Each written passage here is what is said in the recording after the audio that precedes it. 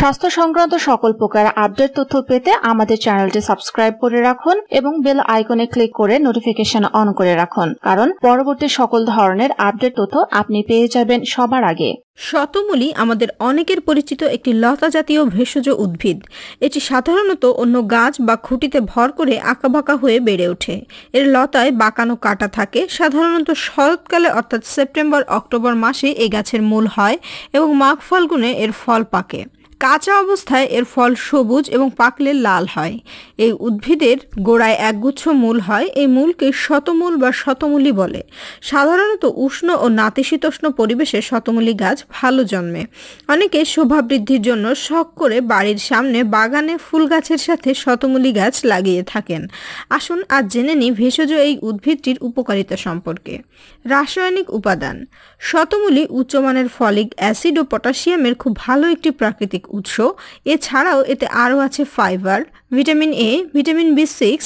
প্রতি 100 গ্রাম শতমূলীতে প্রায় 60% folic acid থাকে। শতমূলী কাঁচা ও রান্না করে উভয়ভাবেই খাওয়া যায়, তবে রান্নার ক্ষেত্রে ভাপে রান্না বা কম সময় ধরে রান্না করা উচিত। এতে পুষ্টিমান ঠিক থাকে। উপকারিতা। 1. শতমূলী আমাদের উচ্চ কিংবা নিম্ন উভয় ধরনের রক্তচাপকেই নিয়ন্ত্রণ রাখতে অনেক সহায়তা করে। শতমূলী খেলে এতে থাকা পটাশিয়াম এবং বেশ কিছু উপকারী খনিজ উপাদান আমাদের রক্তচাপ নিয়ন্ত্রণ করে থাকে। 2.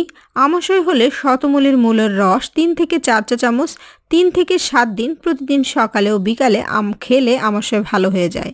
এছাড়াও এটি আমাদের অন্ত্রের কৃমি দূর করে এবং অ্যান্টিব্যাকটেরিয়াল হিসেবে কাজ করে। শতমূলী মূলের রস আমাদের যকৃৎ এবং পিত্তথলির নানা ইনফেকশন রোধে অসাধারণ কাজ করে। 3. স্নায়ুশক্তি বৃদ্ধি ও শারীরিক দুর্বলতা কাটাতে শতমূলী অনেক কার্যকর।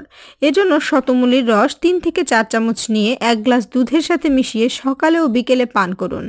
10 থেকে 15 দিন পান করলে উপকার পাওয়া যাবে। এছাড়াও শারীরিক দুর্বলতা ও মহিলাদের সাদাস্রাবে এসব সমস্যায় এর 3 থেকে 4 গ্রাম পরিমাণ মূল চূর্ণ 1 কাপ গরম দুধের সাথে মিশিয়ে দিনে 2 বার পান করলে উপকার পাওয়া যায়।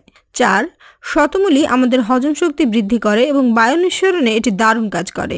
এজন্য শতমূলীর ফল অল্প পরিমাণ তরকারি রান্না করে খেতে হবে। এছাড়াও দাঁত ব্যথা, স্নায়ু দুর্বলতা, শতমূলীর ছালের রসের সাথে রসুন পিষে একসাথে মিশিয়ে প্রলেপ দিলে ব্যথা ভালো হয়ে যায়।